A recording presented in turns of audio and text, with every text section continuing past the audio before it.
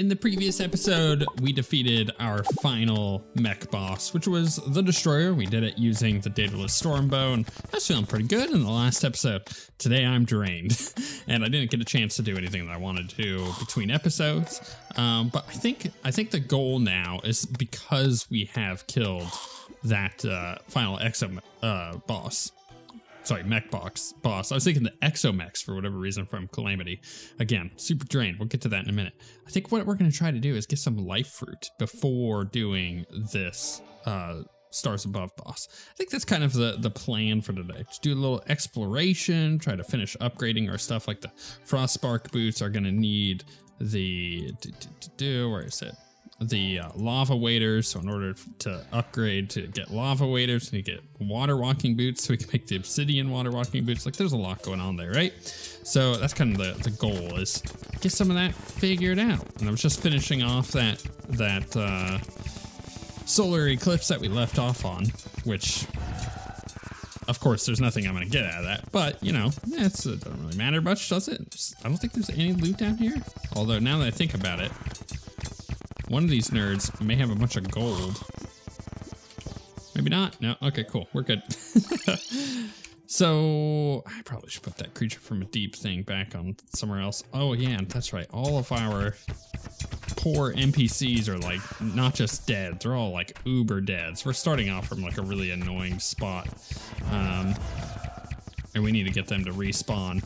So I may just go spelunking in the jungle like right off the bat in order to just move on. But we also need to make, you know what? So I'm not being assaulted, and I can't even use this. So let's head down, and from here we will be able to teleport to the jungle. But we need to make a couple weapons, right? We need to make, was it that one? Or was it the blasting? Force of Nature. Is that the one? Yeah, Force of Nature was definitely one that I wanted to do. There was like 2 ranged weapons, right? I thought so.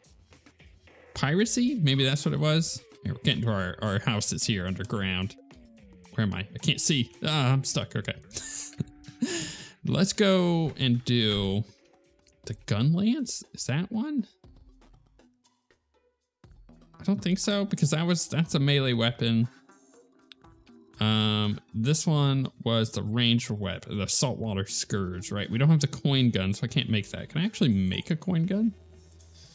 If I have a pirate captain banner or flying Dutchman trophy, which, you know what, I may actually have, so I might be able to make that kind of cool weapon.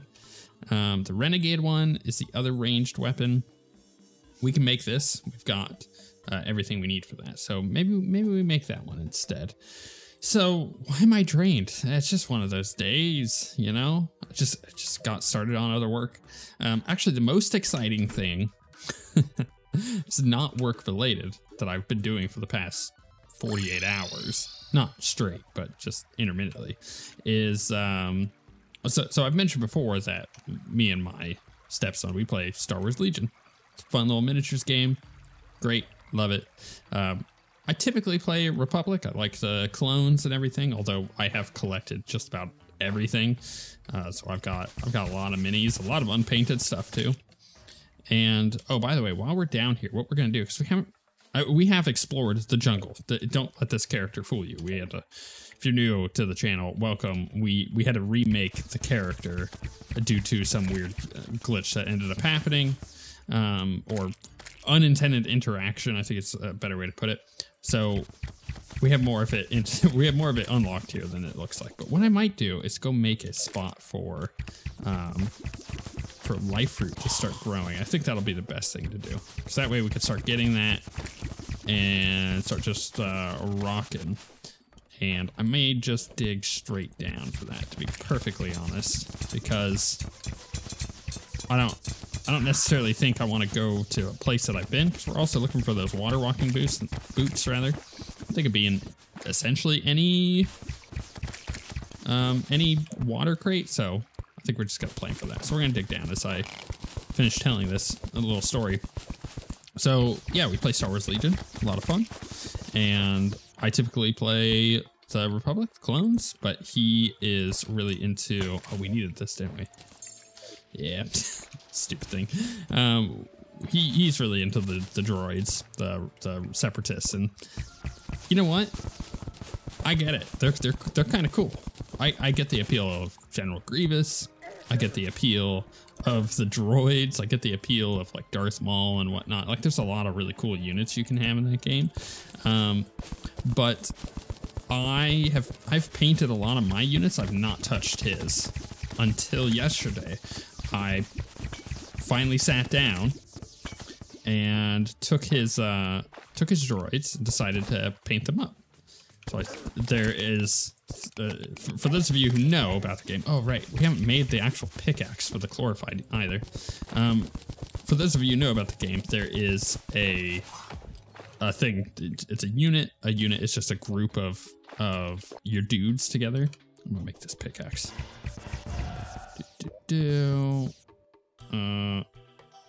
What's it called? Hallowed pickaxe. I can't make a pickaxe. Is it ham axe? Pick saw? Goodness, it's some tool. Get away from here, you demon. Attacking me. Get out of here. Okay. If I go to tools, I might be able to find it. Range, melee, tools. Is it here? Oh my goodness, I swear, if I can't make one of these, I'm gonna be really annoyed. How do I not have enough hallowed bars for this? All right.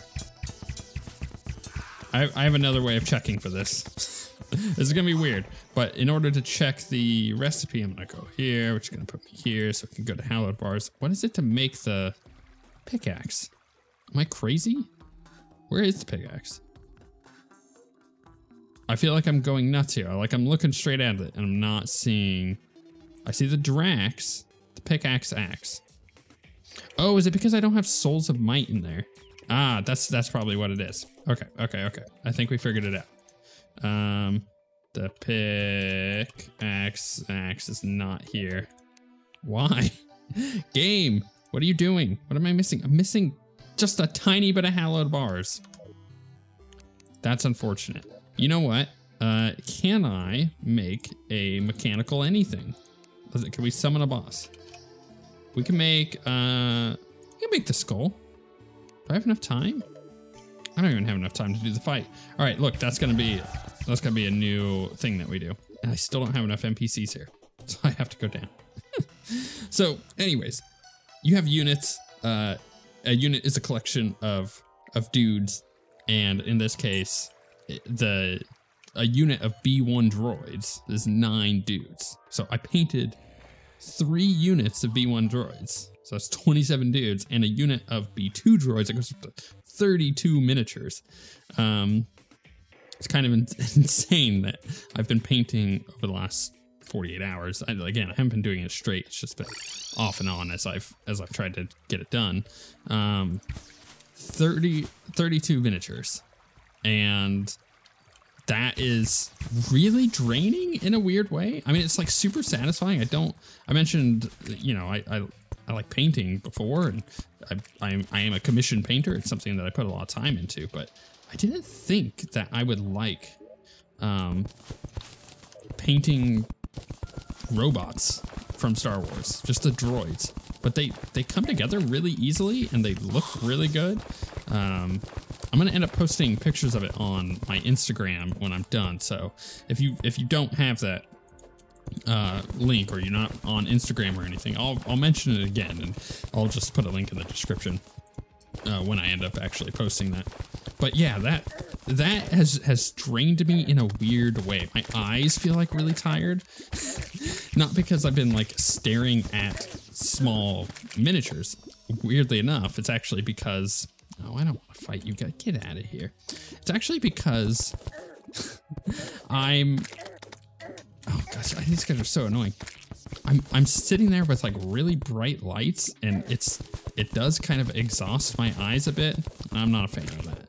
So my eyes are really tired, and then on top of that, and this is where the actual like work exhaustments come from, I was doing some stuff for my business today. So on Etsy, you have listings. It's kind of like what you're selling. You list it, and in order for me to list miniatures, and do all this stuff. There's a lot of extra background work I need to do because, you know, I use a license in order to sell these things that other people make, and I pay for those licenses, but they don't give you really any information on the stuff or like a suggested retail price. Like they leave that up to the sellers to figure out, because, you know, they create miniatures. They're not trying to like market them and sell them.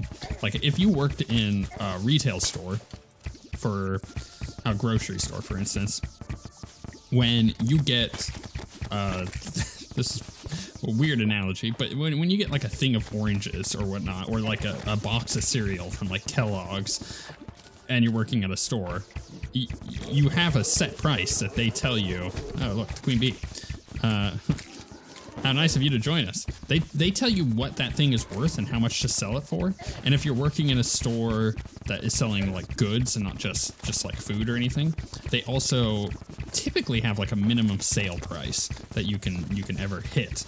And that comes from a lot of weird concerns about like devaluing goods, and the video game industry is notorious for this. Although that has gone down over recent years. So wow.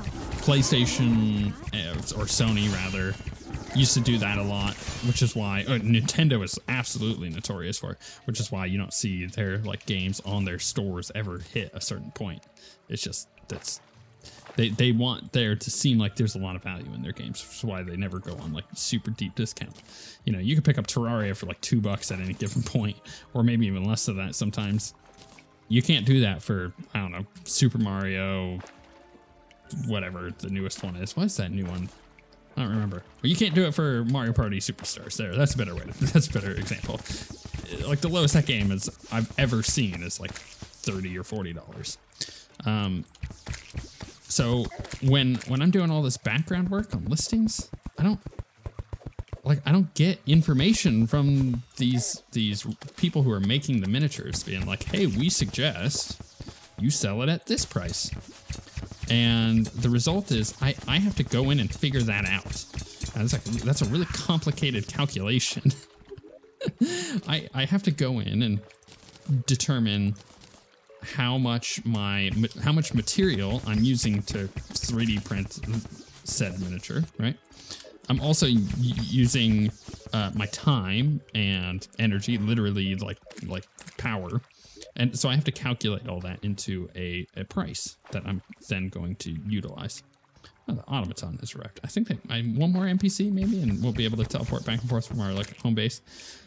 So it takes a long time to go in and figure this kind of stuff out. And it's just more agitating than anything else.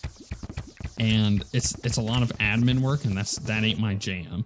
I recently got my wife helping me do that, because I have over 250 listings at the moment that I'm trying to get up on the site, and it's just draining to organize all that in the background. And then you have to create SKUs, which is like a number that you can refer to on inventory management. Now I print all my stuff on demand, so I typically have to worry about an inventory, but it helps for other software that I may use in the future. So I'm future-proofing myself in that regard rather than making it more difficult. And then you also have the issue of like how do you determine your prices versus everybody else's? Like that seems like a really easy thing to do, right?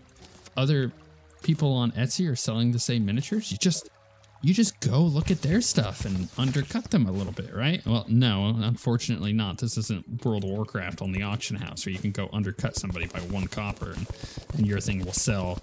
No, because you do have to calculate a bunch of different factors that other person may not calculate for, or is calculating incorrectly, and you don't want to lose money on any of your things that you're selling. So you want to make sure that you're doing it properly. And like, here's a great example, because I don't have anything better to talk about while we clear through here and wait for things to respawn. I have an FDM printer, a plastic printer that I'm printing terrain off of, and everything else is resin. So resin is much more detailed. Plastic is, you're going to see layer lines. It's just the way that fused deposition methods, FDM printers handle it. That's what you typically think of a 3D printer. That's usually what it is an FDM printer. And those things take a lot more time than my resin printers do, significantly more. So like when I'm determining how much to sell a giant piece of terrain, like multi-tiered piece of terrain that's got like different levels on it and takes like 9 or 10 different separate prints just to make, you have to go in, and this is getting to my point here, you have to go in and like figure out the time it takes versus the materials versus all this other stuff. And I came up with this really fancy calculation a couple months ago that I'm now utilizing for all this stuff. And I did my first one with all this new stuff I'm getting up on my shop, and I was like, how close am I getting to everybody else's like general price on this stuff? So I get it all figured out. It took like over an hour to do like this huge breakdown of a bunch of different pieces of terrain. And then I go on Etsy, I'm like, how close is it? Nailed it. Absolutely nailed it. Like the exact price that everybody else is listing it for. So either they're doing the exact same thing, or I just kind of stumbled upon greatness here. Why is this not opening? Is it because oh, that's weird. I think I've seen that where there was a bit of terrain there keeping it from happening. I'll take the gold. There's really nothing else that I want. If I just loot all, it'll take all that stuff. I don't need the suspicious eye. I don't need any of that. I am getting kind of down in here, and I haven't been keeping an eye out for life fruit. It takes a little bit for it to start spawning to begin with, so I haven't even been wondering where it might be. But we did find a temple, so let's head back. Now that we have some NPCs here, we can actually kind of do stuff. And I can sell some stuff too, which is even better. So let's get rid of all of this stuff. Do I need an anklet for something? No, I already used that. Gotcha. Okay. Couldn't remember. Some mods use it for other stuff. We'll get rid of that relic. I'll keep the mithril. Actually, you know what? I'm gonna take those vines back. You never know. Get rid of that and that. I think I'm gonna hold on to the rest. Let's dump it in. And yeah, I want to make. Which weapon was it? Was it this one? I believe it is, because I got that mini shark. So we're gonna pop this in here. What's it called? El Capitan's. I'm not seeing it here. There it is. So I need that laser rifle. Did I sell the laser rifle? You know what? I might have. Crap. Can I make another laser rifle? Treasure bag. I'd have to kill a wall of flesh. And we've just killed the mechanical bosses, which means everything in the underworld is now spawning more difficult stuff. So that makes it a little bit more annoying. This piracy one. That is really annoying. All right, I'm gonna drop all this stuff in here. Boom. Did I have anybody to talk to? No, she doesn't have anything for me. Cool, cool, cool.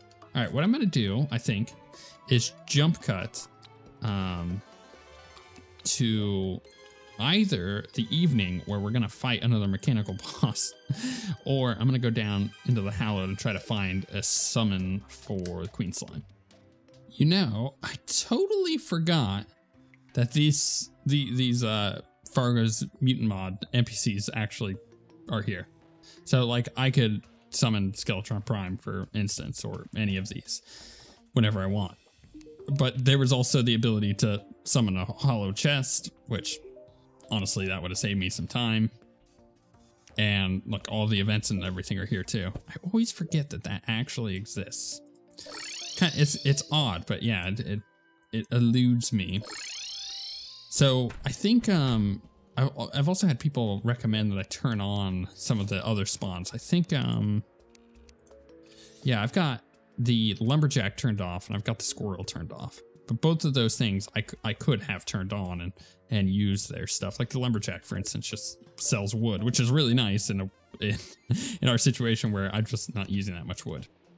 So maybe I turn that on for the next playthrough. I'm kind of happy with what we got going on. Okay, so it is now evening. I could do another hallowed boss, or not hallowed boss, mechanical boss. Again, my brain is just gone today. I think that's exactly what I'm gonna do, but I'm not too shy about crafting one of these, like the mechanical skull. However, I kind of just want to fight the destroyer again because the destroyer is really easy. So yeah, let's get that. Let's go back here. Got this adamantite that I'm just like holding on to apparently. Unfortunately, the last time I did this, all my NPCs died, so I might end up in the exact same position I did before. Let's do it though. Here we go. Oh, wrong one. No, that's also the wrong one. There we go. This time though, I actually have the full hallowed set, which is not something that I had last time. So I got my shadow dodge capabilities, which is really nice. Do I need it? Probably not, but you know, it helps. It kind of ensures a victory as opposed to screwing myself over a little bit. The fact that I've looped this guy over on himself multiple times here is really nice for our damage. It means it's a lot easier to hit with this particular weapon. I'm saving all those hearts. Man, this boss fight's like way easier. I think I'm just gonna jump cut it. Losing was never an option. Wow, that ultimate ability was insane. That did so much damage when I did that at the right angle. Jeez. This trophy can be placed. That's nice. I don't think I'm gonna end up using it really because it's not a material. Let's dump this stuff in here. Let's dump that in there. I'm just gonna keep it maybe in case I make another house. It's unlikely. Okay, now we can make the pick, right? Pick. There it is, the pickaxe axe. Which means we can actually get rid of our axe. And we'll put that there, we'll get rid of the pickaxe. Cool, feeling a little bit better about that. Let's see, what else do we need to do? I still gotta kill the queen slime. I just can't find a summon for her. It's really annoying, honestly. And then we have to do the stars above one. So we've got the pickaxe now. I think what I'm gonna do in between episodes is actually just sit in the world and let time pass for a bit so we can go get some life fruit. Then we're gonna do that boss, the stars above boss, and hopefully by sitting in the world I get another gelatinous, whatever it's called. What is it called? Gelatin crystal to spawn, because I'm just having the hardest time finding them. I'm like going down there and breaking crystals and everything. I just cannot get one to spawn. It is so annoying.